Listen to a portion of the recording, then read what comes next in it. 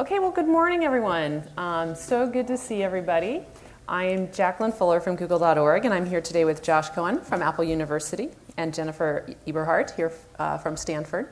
And so our panel time today is going to reflect on new sources of data, corporate sources of data in Josh's world, entirely new sources of data with body cams, with police and data coming from police departments in Jennifer's case. And we're going to look at that through the lens of what are the policy implications and what are the broader implications for wanting to take action based on these new data sources. So first we have Josh Cohen. He's on the faculty of Apple University, a distinguished senior fellow in law, philosophy, and political science at UC Berkeley, and since 1991 has been the editor of the Boston Review. He's a political philosopher, and he's written on deliberative democracy and global justice, and he's currently researching issues about labor standards in global supply chains. He's an author of many books, and he's taught at Stanford and MIT.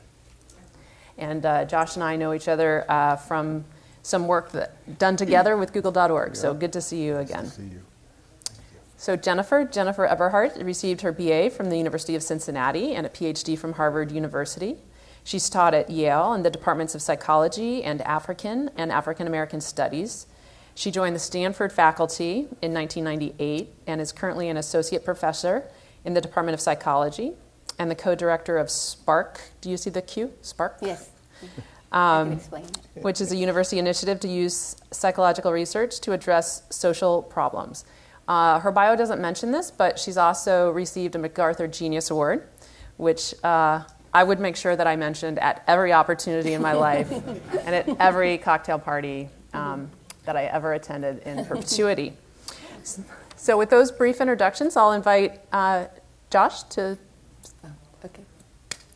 start. All right. Okay, I'll start then. Yeah. And if you'd prefer, By prior agreement. Okay. Yes, you can use the podium if that's more comfortable or whatever works for you. I'll do that. As was mentioned, I'm a social psychologist here at Stanford, and I'm also the co-director of SPARK, which does stand for Social Psychological Answers to Real-World Questions. And we are sort of a center designed to bring researchers and practitioners together to, address social problems. And I study, as a social psychologist, I study race and inequality in a variety of contexts. But today I want to talk to you about race and inequality in the policing context and talk about a project that I'm working on actually with SPARK and with the Oakland Police Department. Now, the Oakland Police Department has been under federal oversight for about 13 years now. And that federal oversight, in part, was due to what's known as the Ryder scandal. I don't know if any of you guys are from around here and remember this scandal, but it was a scandal that involved 4 Oakland police officers who beat and planted drugs on people and then falsely accused them of crimes. And there was a class action lawsuit filed which involved 119 people who said they were abused by the police, and many of them served time in prison under false allegations. And of those 119 people who served, some of them who were involved and some of them who served time, 118 of them were African American. And the city of Oakland paid out about $11 million to settle the lawsuit. And a negotiated settlement agreement was also put into place to start the process of reform in Oakland. And that negotiated settlement agreement is still in place 13 years later. Now, many of the requirements for reform on that settlement have been addressed, but the department is still struggling to comply with the part of the agreement which involved addressing, resolving, and reducing incidents of racial profiling and bias-based policing. About a year and a half ago, I was hired as a subject matter expert to help the OPD comply with this order. And so that's kind of how we became connected. Then I brought together a team of people at Stanford, Spark affiliates, to work with me on this. And together we've begun to analyze data on stops and searches to see if there are racial disparities there. And then we're also using body camera footage from those stops and searches to try to understand police-community interactions and whether those interactions seem to be differing by race. The department has had these cameras for about 4 years now. And they have about 700 sworn officers, and practically all of these officers have the cameras. And so now they have hundreds of thousands of files of footage containing interactions of stops and searches and calls for service and all kinds of contact that the police would make with community members in Oakland. As a result of the more recent cases over the past year, like the case of Michael Brown and Eric Garner and Tamir Rice and Sandra Blond and Freddie Gray, law enforcement agencies are being called upon, all across the country to wear body cameras. So community members want those cameras because they want accountability. They want to be able to document police wrongdoing. And now police officers are increasingly wanting these cameras because they want to be able to protect themselves from false allegations and lawsuits. Now, this is all good, and this is, perhaps, a good use of the cameras. But what we want to focus on with the project that we're working on is that the cameras can do more than be used to just protect or indict. And in fact, we can use all the data, all the footage from these cameras to actually try to make headway on improving relations with the police. And so the idea is that we can start to think about this footage more as data than just thinking about it as courtroom evidence.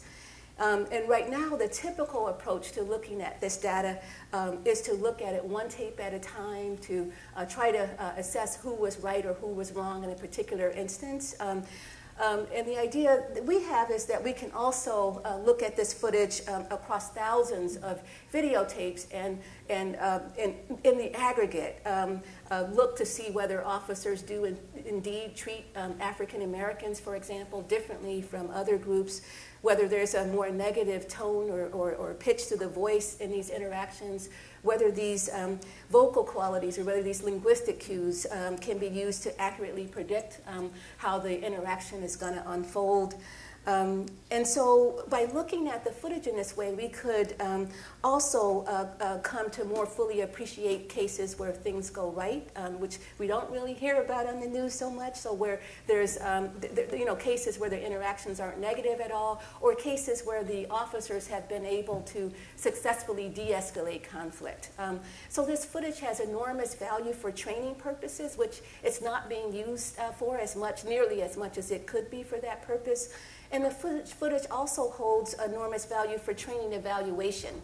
Hey, Jennifer, we're Oh, I'm almost done. Okay, Oh, how much good. time? Do I have a couple minutes? Or? Well, you're a little bit over your 7, so I am? yeah. Really? I know. Okay. You get so excited with. Okay. Yeah. Go ahead.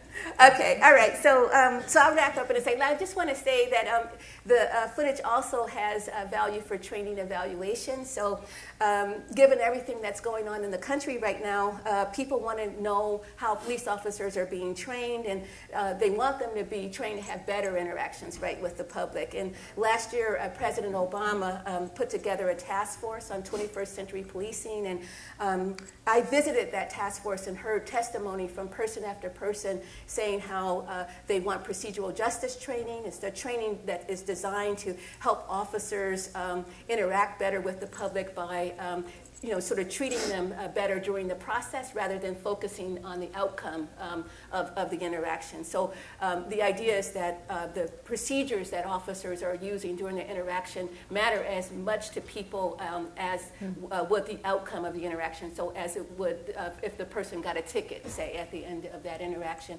And so there are all these trainings that are designed to help officers to help the the people that they're stopping feel like they're trustworthy, and to give people voice and to treat them with respect and so forth. But there's a lot of things that get in the way, and one of those barriers to achieving procedural justice is implicit bias. And so that's why people want training both on procedural justice and implicit bias.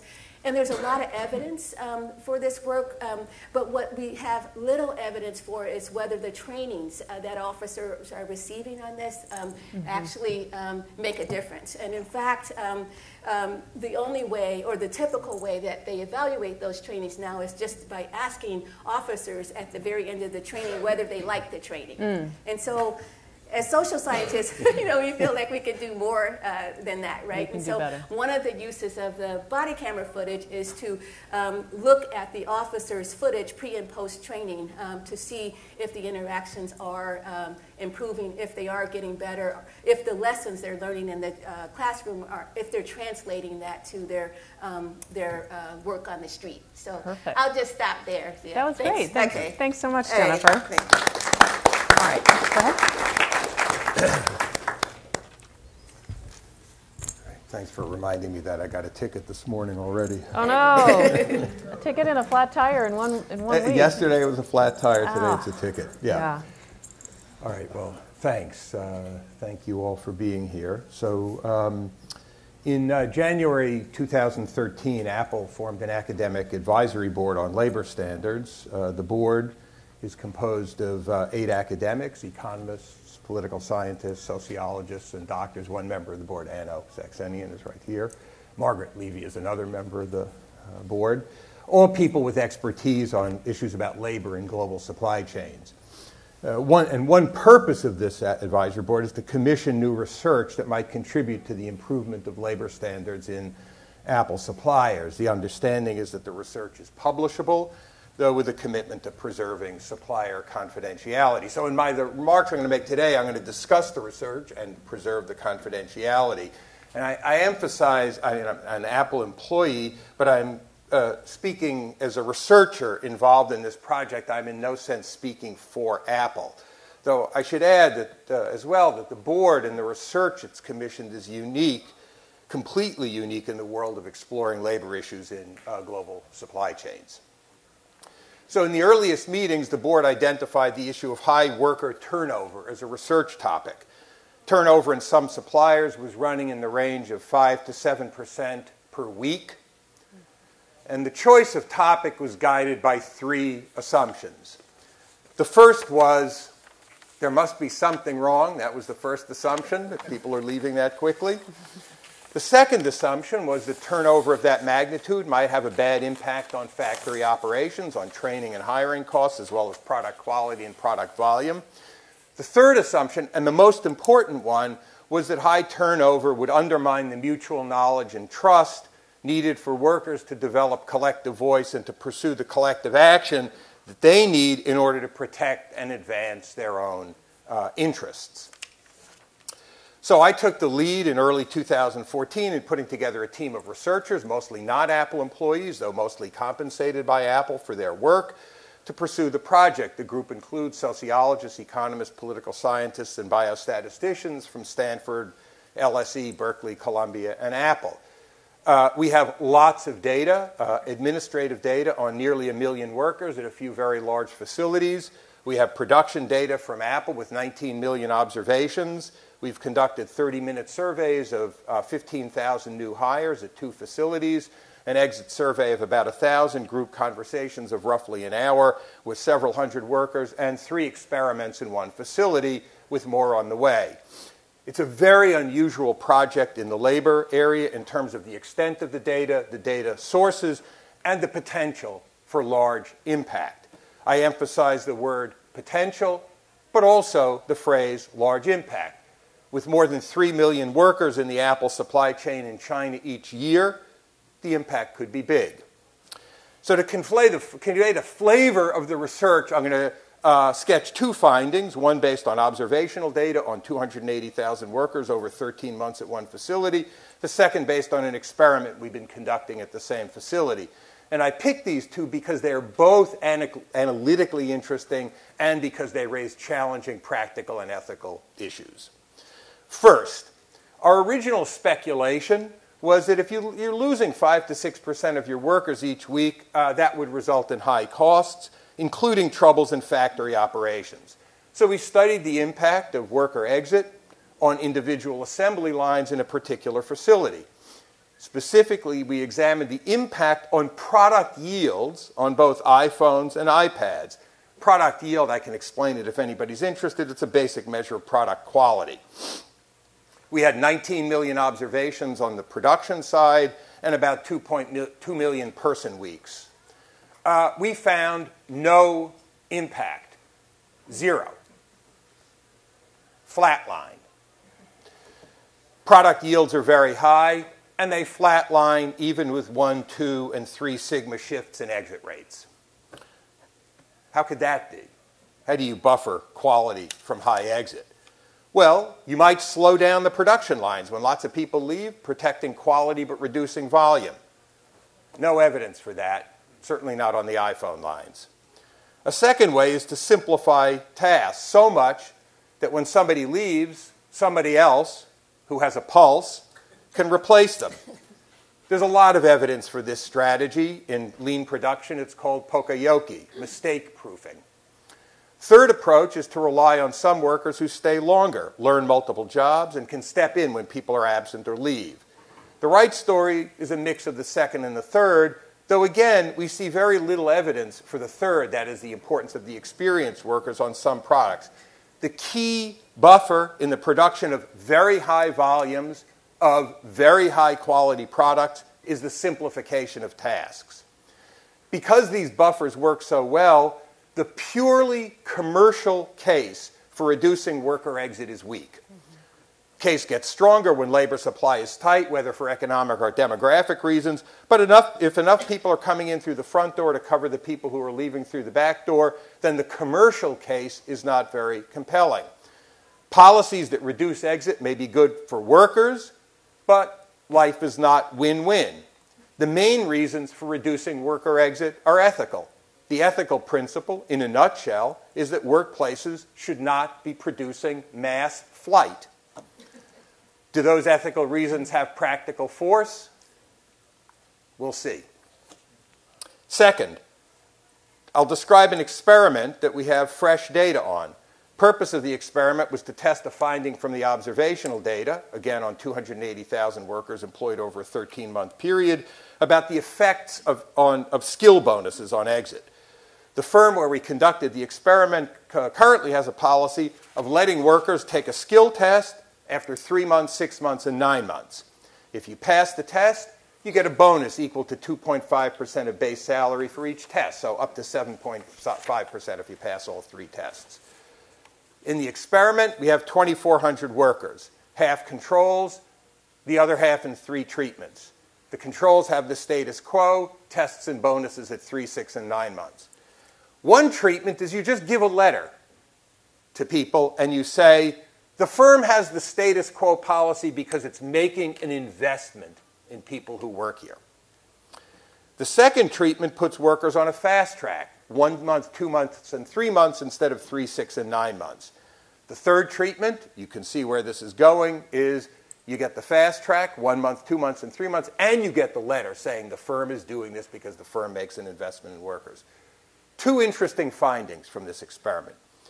First, we see almost no difference between the controls in the status quo and the fast track groups. Not because there's no effect, but because there are 2 competing effects. People who pass the test are more likely to stay than the controls who don't take the test. But some people fail the test, and people who fail the test are more likely than the controls to leave. Both of those effects are good for the firm. What you have is a screen on ability and a motivation for people who stay, an incentive to stay if you pass the test. So it's a good thing for the firm. Is the test a good thing for workers? Less clear. Second, consider the people who just get the letter reframing the status quo as an investment by the firm in workers. They have the lowest rate of exit of any group, controls or treatment. because they're not subject to the ability screen. They can't fail a test because they're not given the test. So if the central goal is to reduce exit so that workers can develop a collective voice, maybe the right recommendation based on this experiment, and I made it on Monday at the supplier, maybe the right recommendation is to send everybody a letter. Doesn't seem like much. But if it motivates people to stay, then workers will be in a better position to develop the collective voice and collective action that's important to defending and advancing their own interests. And that's why the research team is in this business. All right. Thanks so much, Josh. All right, I'm going to dive in with a few questions, and you all can be thinking about your own. So let me start with you, Jennifer, and let me ask a sort of wider lens question, but then also narrow in a little bit on specifics. Okay. We'll take them one at a time, but I'm going to give you both up front. So okay. Wide lens is just thinking about the balance between privacy and transparency with this kind of data. I can imagine that the police has an opinion about when to release and in what situations, whether officers get to see it ahead of time or not. I think the public might have a competing view. So just how do you balance that in this situation? So that's the wide view. And then narrowing in a bit, I'm going to ask you about unconscious bias in general and implicit bias and the evidence for that and how that relates to your specific work. So let's do wide first. Okay, so wide, so there is a tension right now between privacy and transparency. So, I mean, as I mentioned in my remarks, a lot of people, they want, the cameras, and they want to be able to see the footage produced by the cameras because, they want accountability. So you have that side, but then you also have the privacy side where, they're taking footage of people, and some police departments are even putting this footage on the web. Some people give the footage out if it's requested through a public information request, and some departments don't. So there isn't a consistent policy across law enforcement agencies right now about what to do, but there's certainly this tension there because agencies want to be transparent, but then they also, sometimes they want to be transparent, but then there's also this issue of privacy. So how do you balance it? With our work, so one way that people are doing this is actually by trying to figure out ways to redact the footage and then make it available.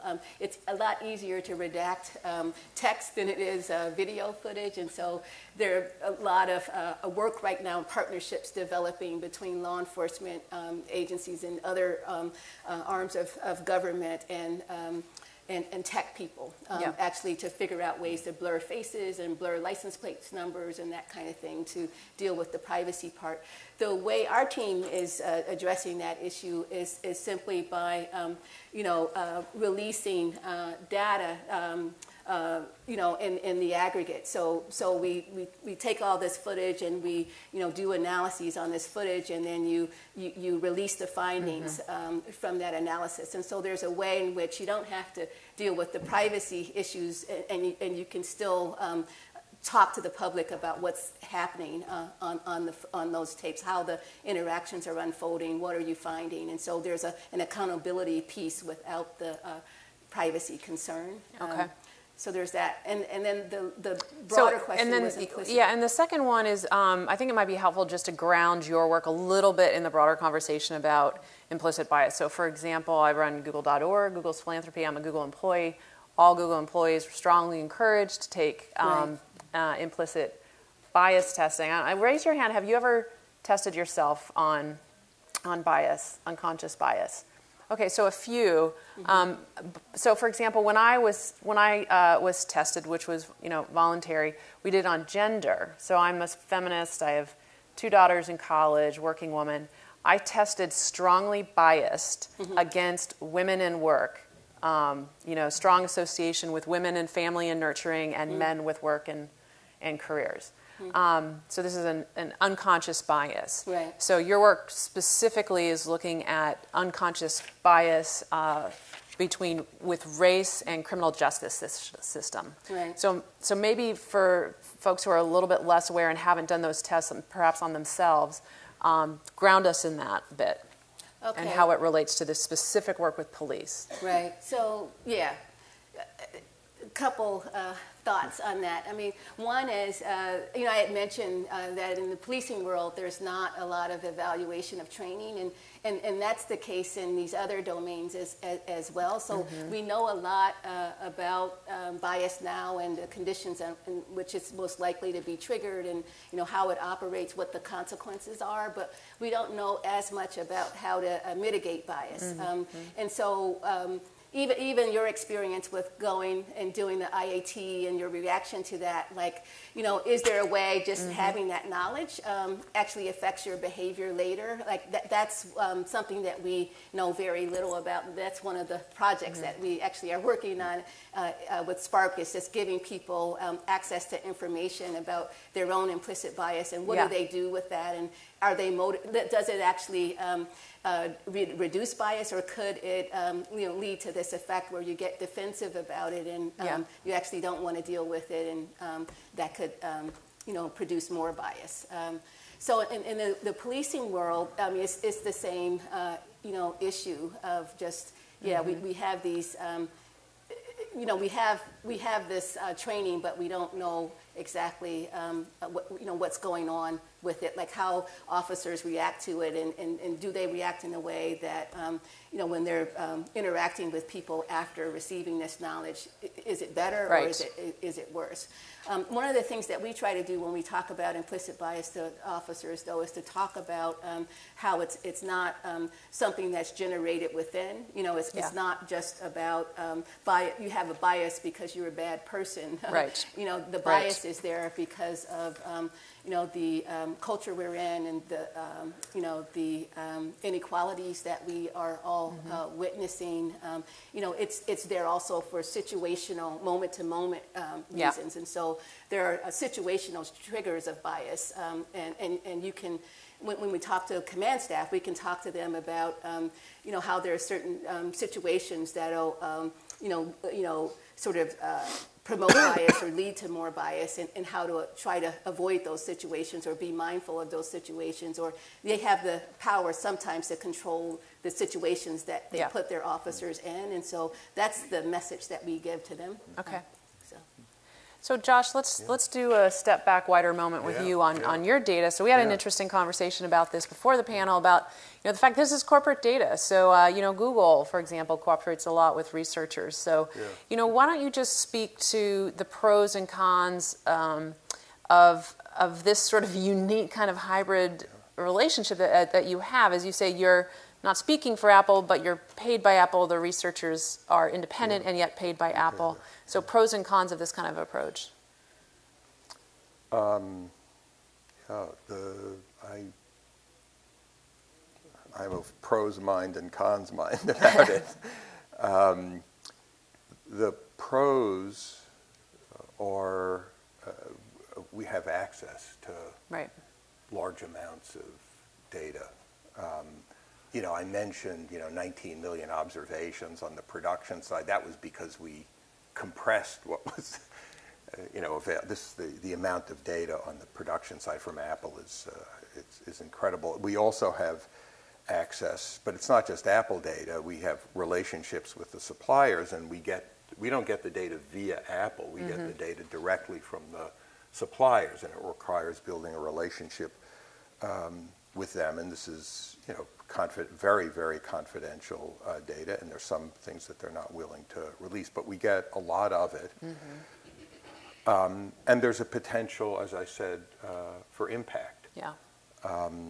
The cons are, first of all, I know this will come as a shock to people, but the data are not collected for the purposes of doing serious social scientific research.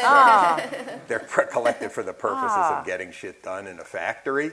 And so, they're kind of a mess. The data are a mess. I can give specific examples of that. Secondly, I'm a badged Apple employee. I fight hard against, speaking of biases, unconscious and conscious, but if somebody, if God came down to earth and told me, I was biased, and who am I to disagree with God? That could be true. We work hard on that, and though the data we're able to publish, we can't share the data. Right. So on issues about replication, I am a co-author of a paper that appeared in Science a year or so ago that came out of the Berkeley Initiative on transparency in the social sciences. I'm one of 18 co-authors on it. It's a strong plea about the importance of transparency. We can't share the data. Mm-hmm. So your grand rules are you can share the findings but not share the raw data. We can share the findings, but we cannot share the raw data. Yeah. I've never done work like this before. I'm a philosopher.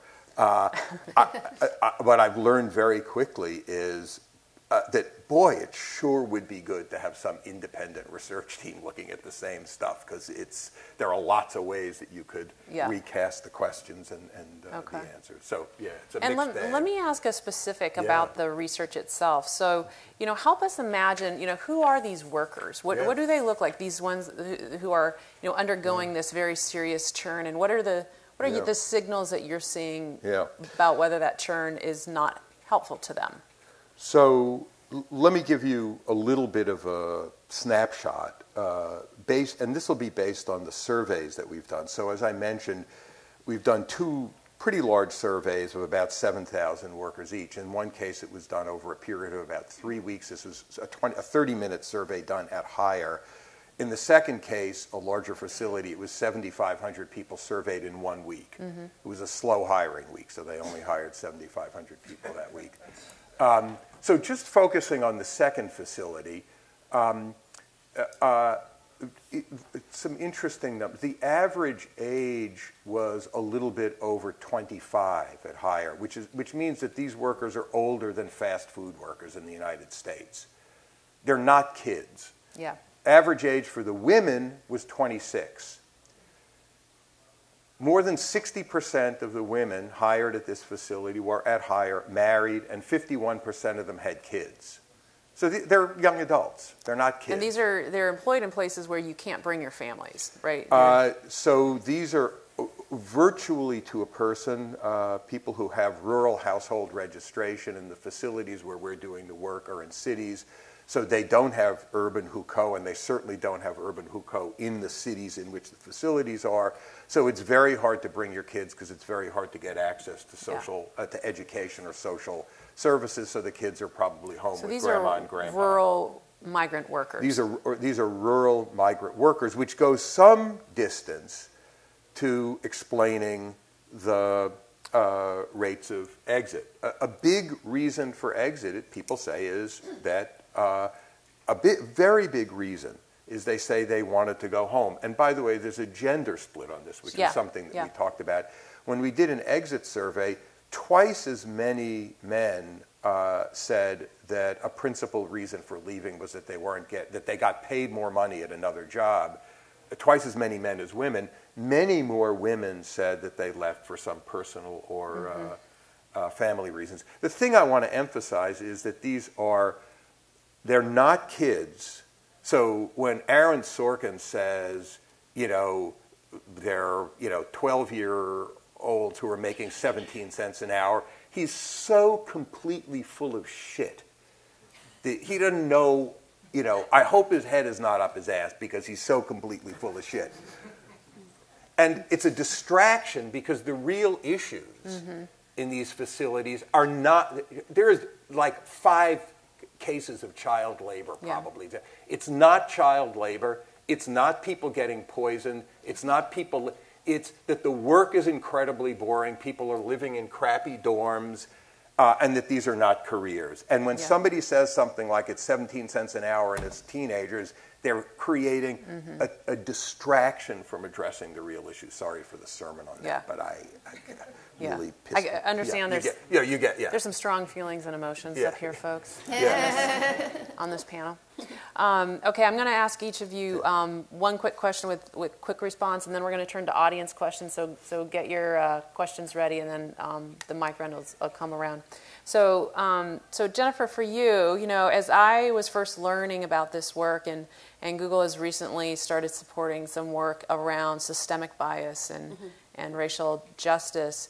One of the things I got excited about when I looked at your early work is thinking, wow, could this kind of data that you're trying to capture to see if there's bias, could that actually, could we use AI to build algorithms to actually detect in real time whether this bias is happening and whether it might be predicted to lead to violence, and then actually potentially intervene, and do you see use cases for this kind of approach and this kind of analysis that might have some action-oriented?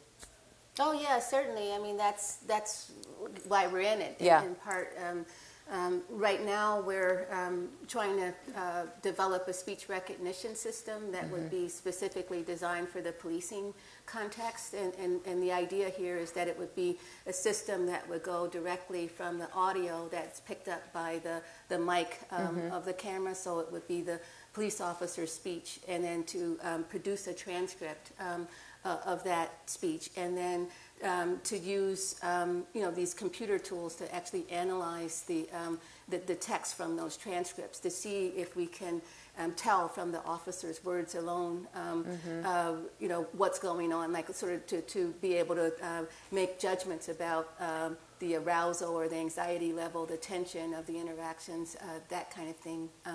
We would also be able to, we're trying to figure out ways to use prosody, like the tone of the voice and the loudness and the rate of speech and all of that, to see if we can use that to predict how these interactions will unfold as well. So the goal is to move towards automation, and once we do that, I mean, I talked in my earlier remarks about just moving from this sort of courtroom evidence-based mindset to one that's more like a data mindset. But the other issue is just the logistics. Like, even if you want to use the footage, how do you do that? Like, how do you take, like the NYPD say they have 35,000 police officers in that one force, and so if they were to get body cameras, you couldn't possibly. So you need some other solution, and so automating some process, that's where we want to go next.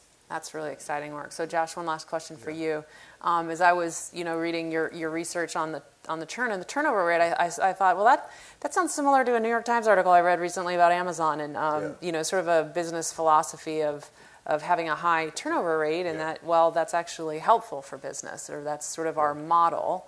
So, I mean, do you see links with other industries, and what's I believe in class conflict, so I think it's good for businesses and not good for workers. Henry Ford had a 370% turnover rate before he introduced the $5 day, $5 day, 8-hour day, and it dropped like a stone after that. American manufacturing in 1920, the average turnover rate for firms was about 10% a month. By about 1928, it was down to about 3% a month. The workers were the same. There was no change in the culture of casual work or anything like that. What happened was that firms changed policies, and they decided it was a good idea to invest in longer-term employment And were the policy change primarily paying them more? The policy changes included paying them more. It included connecting compensation with tenure, which is not true in these suppliers. Now, you get no raises. You get bonuses. You don't get any raises. Centralizing HR systems to make it less arbitrary. A whole set of changes took place over the 1920s that ratcheted down turnover. Last point on this, though, with two important contextual differences in the China case. Now, the first is the system of rural household registration, which is not going to go away. And that does drive some of the migratory character of the labor force. And the second is that this is, at least in the Apple world, there's a high degree of seasonality. So you go from X to about 1.8X at the peak of ramp. And so when a firm says to me as that, what's the optimal rate of exit? Yeah. I first say depends on whether I'm talking from the point of view of workers or from the point of view of the firm. From the point of view of the firm, it probably is something in the range of 6 or 7% a month, averaged over the course of the year because of the seasonality of the work. Okay. But they're way over that now, so there's lots of room for improvement. Lots of room there. Yeah. Okay, so let's turn it to audience questions. Let's go start here with the glasses. And let's do quick questions so we can get in as many as possible. Thanks for the panel. Is this on? Yeah. So I'm also a philosophy professor, so I was kind of interested in the ethical aspects of what you, Josh Cohen, were saying. I mean, it sounded like on the one hand, the way to make things better in the factory with respect to churn rate is to get people doing simpler tasks and then to extend the people who stay and get them doing more things, kind of a classic speed up, right? And so that's the solution. And then you said at the end that the ethical problem that you see here is that these are places where people are leaving a lot. You know, why should we should worry about these conditions? But it sounds like the solution here, getting simpler tasks, overextending the people who stick around, also might have some ethical issues involved. Yeah, I think maybe you've misunderstood the thrust of what I was saying. Okay. If I understood the thrust of the question. Yeah, sure. But maybe I'm misunderstanding you. You're understanding me. We need an algorithm here to help us out. I think simplifying tasks actually increases exit. Okay. Yeah. And simplifying tasks doesn't lead people to stay longer. Simplifying tasks is how you get extremely high quantities of very high quality products produced in an environment in which people are leaving quickly. I see. Okay. It's good for factory operations. Yeah. Okay, go ahead. Yeah, my question is for Professor Eberhardt. It has to do with, I can imagine two kinds of bias. Mm-hmm. One might observe in a laboratory that a subject, a police officer, more readily associates criminality with blackness. Right.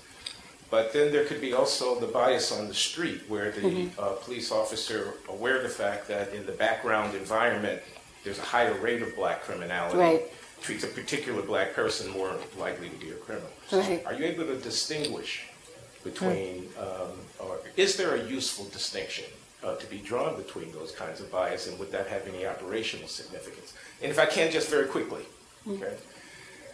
What about the bias of the citizen toward the police officer? Right. What about the idea that I'm stopped for a traffic violation and I assume because the officer is white that he stopped me because I'm black, which causes a very different dynamic in our interaction than otherwise? Right. And is that something that you would take seriously? Yeah, we definitely want to look at that as well. I mean, it is an interaction, it's a relationship, and I think that's part of the problem when people look at this issue. They're looking from one perspective or the other, but they're not actually, looking at these sort of people in concert and how they can actually influence one another.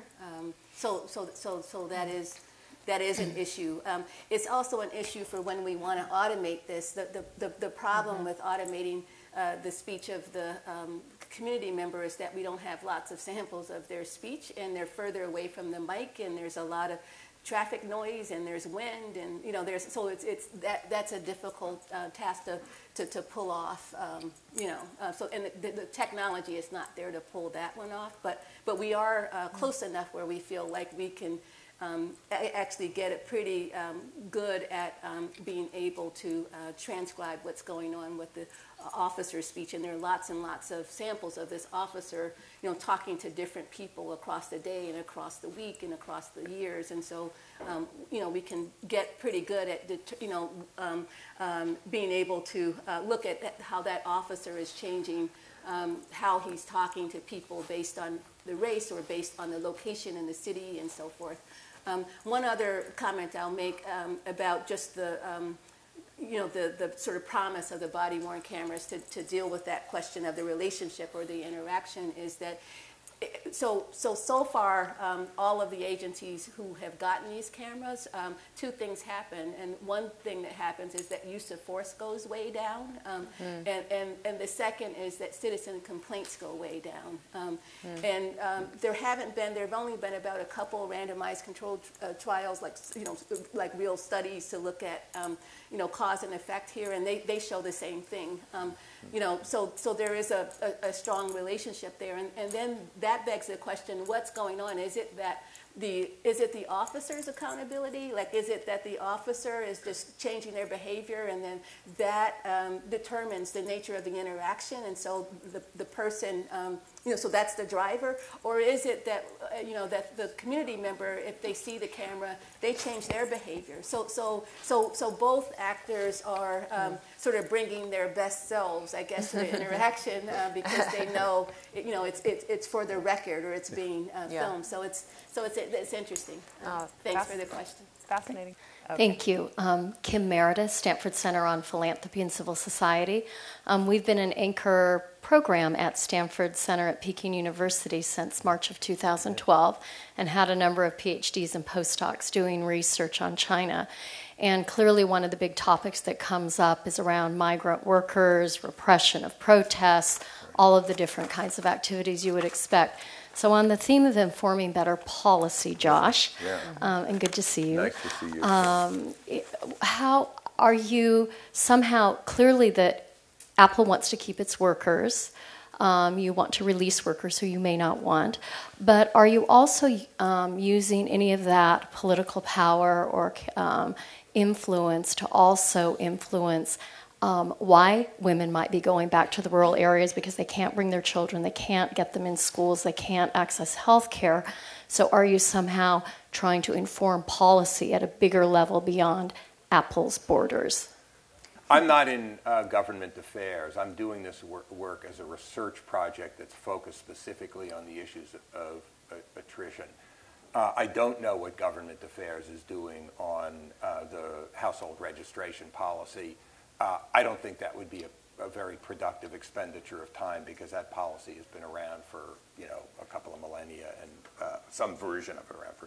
So I don't think there's going to be much mobility on it as a consequence of anything that Apple does. However, one specific thing. So in the place that I mentioned, where the women who start work are 26, more than 50% have kids. There is no married. There are no married dorms. About half the workers at that facility live in on-campus dorms. There are no married dorms, and there are no places for women to take care of their kids. It's 25% women at the facility. So something that could be done that would have a retention effect and do a variety of other goods is to do something in that area. And there are conversations about that. Whether that will happen is another matter. Okay, I think we have time for one more. Do we have one last question? All right, great. It seems like you're focused on using measured data to inform better policy. I wonder if you see a role for like crowd judgment data, like prediction markets or so mining social media, as and how that compares with using measured data, in informing policy.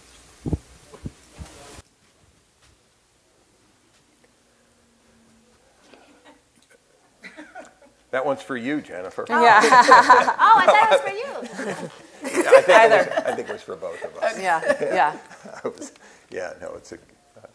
One response to that is, there's a lot of social media, with people taking pictures of the police, right, with their cell phones, and it's interesting. So that's one perspective. With the body-worn cameras, there's another perspective, right? So you don't see the police officer at all in the footage. You're just seeing the person that they're interacting with, and then with the usually, oftentimes with the footage that we see on the internet through the iPhones that people it's either more information or there's you get information about what's going on in that interaction from the police, and I do feel like we need a variety of perspectives. Like the perspective actually does matter for how you interpret what's going on, and even how you assign responsibility and so forth. And so that is a huge drawback, I think, with the body-worn cameras, is that there is, we're receiving that information from the perspective of the police officer only, and so there's bias kind of built into that. Okay. For me, I think it's a great question. The short answer is we don't use it. We could, and maybe we should. It would be part of an effort to develop better ways of understanding the mechanisms which we don't really understand very well now behind decisions to go. So I appreciate the question. We should do that, yes. All right, well, with that, why don't we thank Joshua and Jennifer for great discussion today, and I think we now have a 15-minute break. Thanks.